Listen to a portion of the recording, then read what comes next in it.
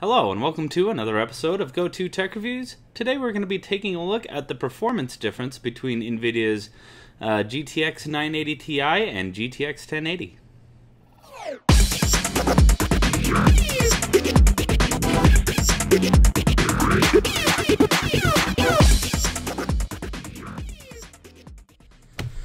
Alright, so before we get started, I've already done an unboxing of this particular card. This is EVGA's GTX 1080 for the Win Edition.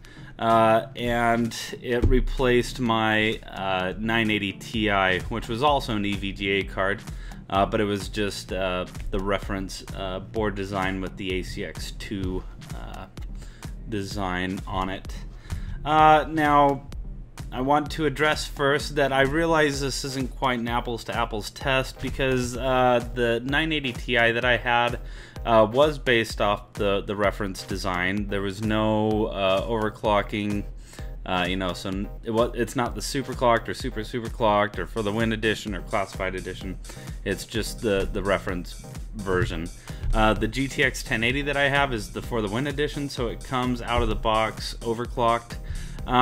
So to kind of address this with the results that I got, I posted all the frequencies that I was able to achieve with overclocks on both the reference 980 Ti and this EVGA for the Win Edition. One thing I did want to mention, even though for the Win Edition of the GTX 1080, even though it is a custom board design, and has more power phases than the reference board design, it really didn't give it any more headroom. In fact, I went right up against that 2100 megahertz core clock wall. Just couldn't get anything beyond that. So one of the major advantages to the For the Win Edition is that it boosted to over 2 gigahertz out of the box. No problem. I didn't have to touch a single thing. And the fans with the ACX 3.0 that EVGA has on this particular card are whisper quiet. The fans don't even turn on until they hit 60 degrees Celsius. And yeah, and because it's a bigger card, because of the custom PCB, they were able to fit bigger fans on there, which helped to keep the noise down and the cooling optimized. Yeah, so I just wanted to get that kind of out of the way before we get started. So the test system that we'll be using is actually my wife's grandpa's computer. I was actually building at the time that I was doing these benchmarks, and it was open and easy to switch out cards. So that's what I used. So you can see the video of the build here.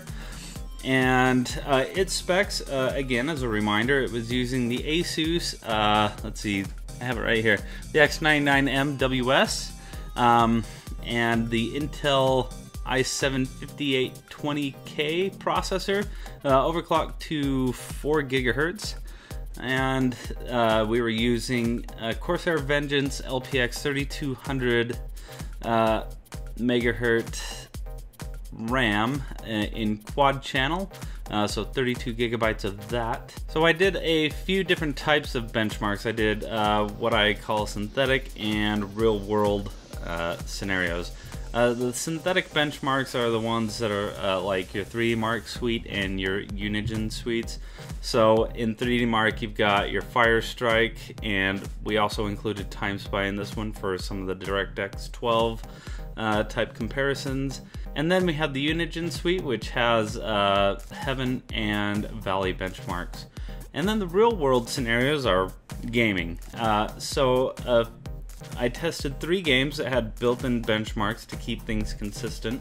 So we will be looking at Metro Last Light and Middle-earth Shadow of Mordor, as well as Rise of the Tomb Raider. So for each of these benchmarks, I have attached all the settings that were used onto the results that we will see later on the charts. And we also tested 3 common resolutions, which are 1080p, 1440p, and 2160p or 4K. So yeah, without any further ado, let's jump right into the results and see what we got.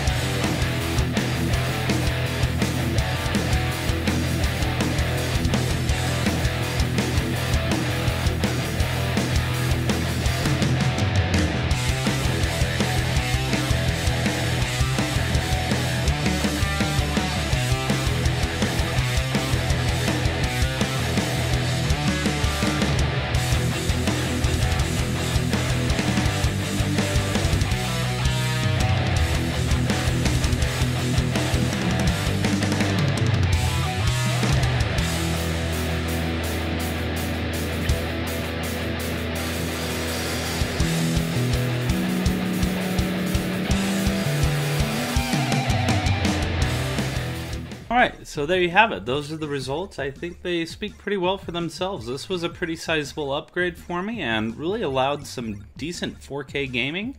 I found in most of my scenarios that with some very minor adjustments I could do 4K gaming at 60 frames per second, which is very minor compromises. I was actually surprised to see how well the 980 Ti still held up in 4K, though you're not going to be getting 60 frames per second near as easily. And one other thing you'll notice too, if you look at the results, especially with the overclocking results, like I said, I wasn't able to get the For the Win edition to overclock past that 2100 megahertz. Most GTX 1080s have a hard time getting past that, especially with any of the partner cards and custom PCBs. But still, I was pretty happy with it. And the reason I like the For the Win edition card is because of the cooling and the larger PCB.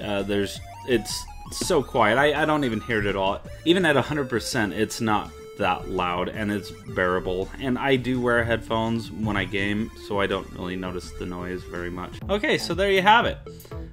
Thanks for watching. If you liked this video or found it helpful, give us a thumbs up. If you haven't already, subscribe to the channel, and you can use the Amazon affiliate links below or Patreon to support the channel. And if you want to follow, you can follow on Twitter. That link is also below in the video description. And again, thanks for watching, and we will catch you next week.